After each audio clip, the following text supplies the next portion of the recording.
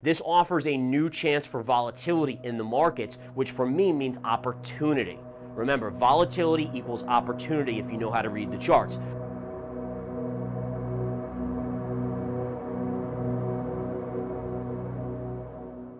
Hello everyone. Gareth Soloway shares his latest analysis as he anticipates the Fed's rate cut and its impact on the Bitcoin price action.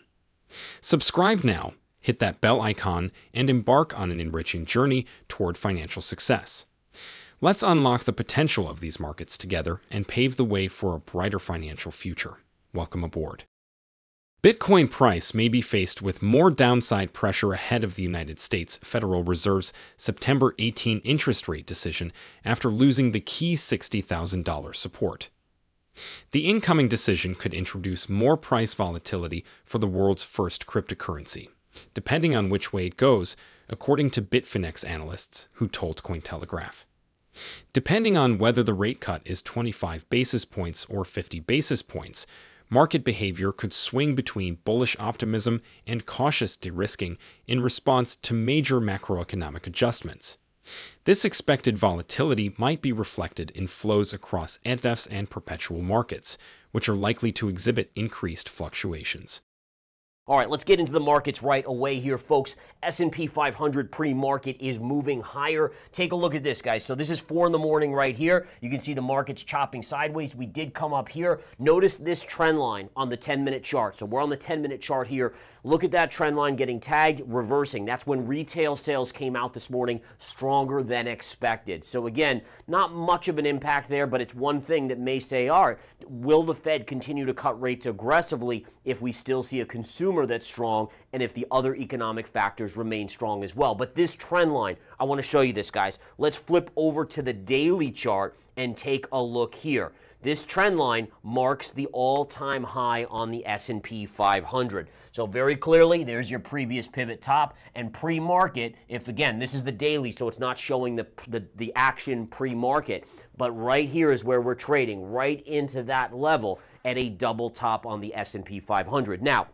remember, if you've been following, if you're a daily watcher, number one, congratulations. Thank you so much. I really appreciate it. Number two, remember that in 2007, the markets did exactly this. They made a new all-time high on the S&P 500 for about 3 to 5 trading days before the bigger down move in 08-09 took place. So just keep that in your back pocket. Be more alert. And I want to tell you guys something so important. The institutions out there, they're lurking. They're trying to get everyone in this market. This is why markets make new all-time highs before big collapses, because they want to get all the retail money in. By doing that, they're getting you in, and you become the bag holder when it falls. And you know when most people get out of the markets? When the markets go so low that the pain is unbearable, a la 09, in early 09, that collapse happened. A lot of people lost their retirement. They had to go back to work, and they actually ended up throwing in the towel just at the lows. You know who was buying down there?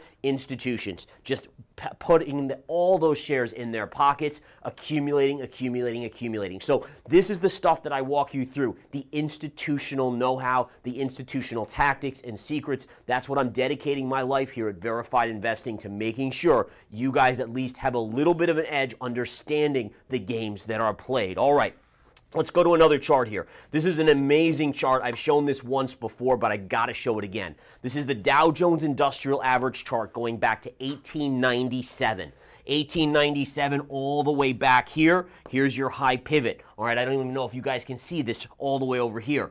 This is from 1897 right here all the way to current times over there. Notice the 1897 high. This is the high just before the stock market crash and the Great Depression. Goes right through your 1999 dot-com high. And look at what we're butting up to. Here's your 2021 high right here, and here's your 2024 high on the Dow. Now, I am using a logarithmic chart, so if you want to replicate this at home and show your buddies, more than happy to let you guys do that. Go for it. Make yourselves look like you're really cool, because I love, at least for me, this is cool stuff.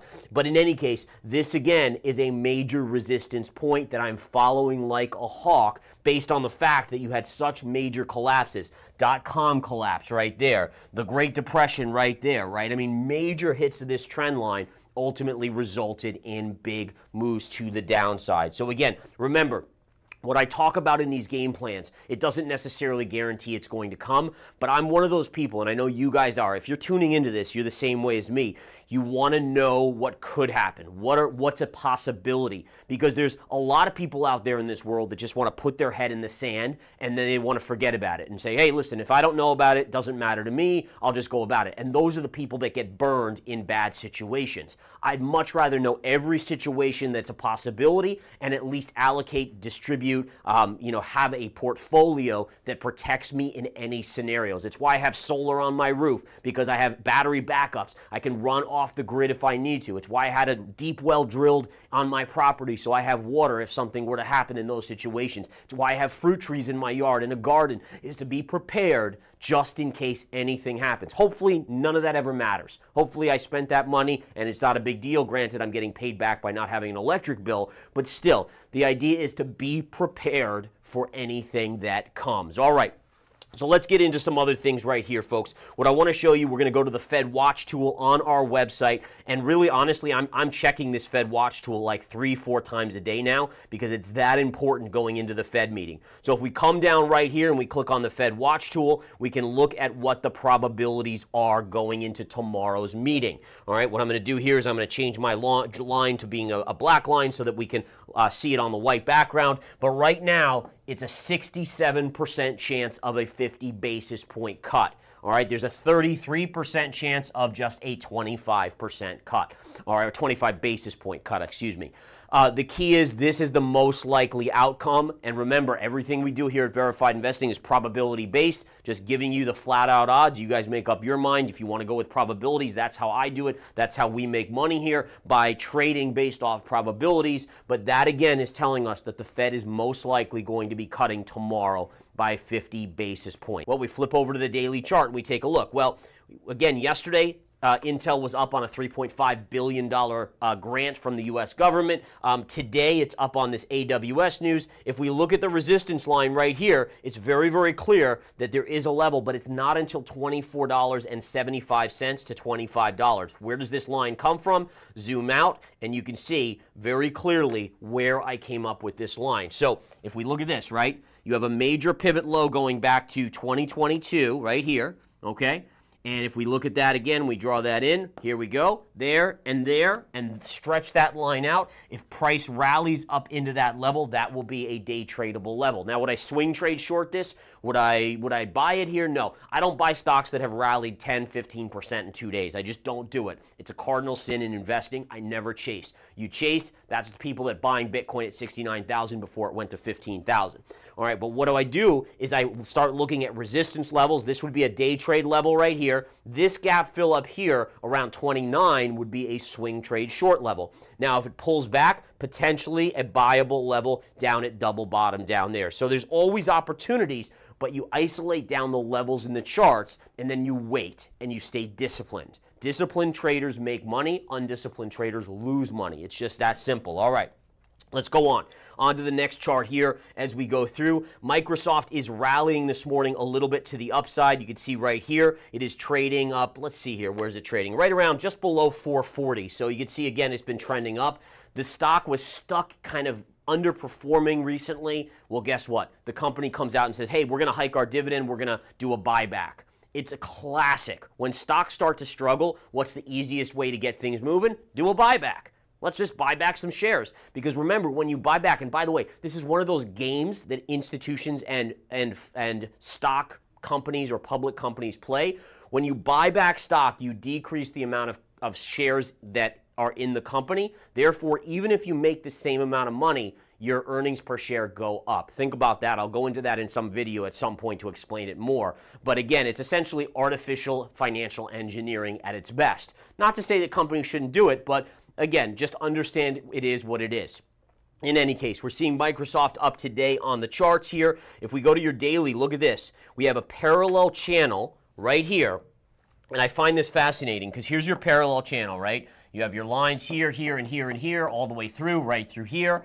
Right here, we kissed it, got rejected. Now, today we're going to open up right around that line, right around 440, and I'm very curious if it gets rejected again. Now, technically speaking, what type of pattern is this? Well, it's a bear flag. So even though they're announcing good news, all right, for the stock, even with the move up now, which is only about 1.5 to 2%. But again, for Microsoft, that's a pretty big move. But notice what's the pattern here? Down move, here's your down move, and then look at the sideways chop, right? What type of pattern is that?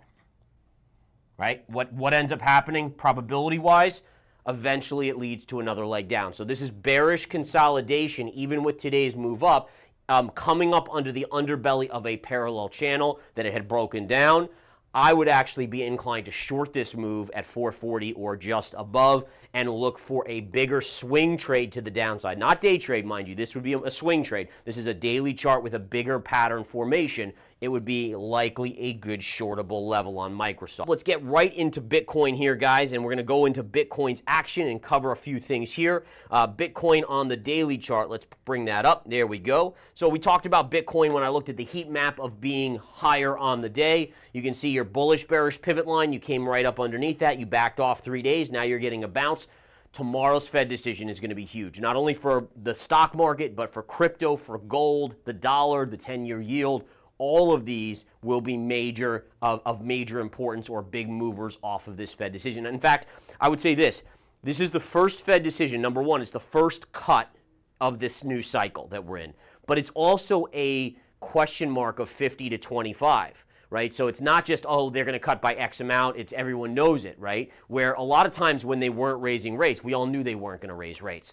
This is a little different. This offers a new chance for volatility in the markets, which for me means opportunity. Remember, volatility equals opportunity if you know how to read the charts. So we're going to watch very closely the pivot line. If it flushes, I have major support right down here around 52,800. But again, let's watch our crypto charts here as we get into the action. Thank you for watching the interview highlights of Gareth Soloway. If you enjoy this highlight video, please kindly subscribe and help share this video for us to share more of this valuable content. Thank you.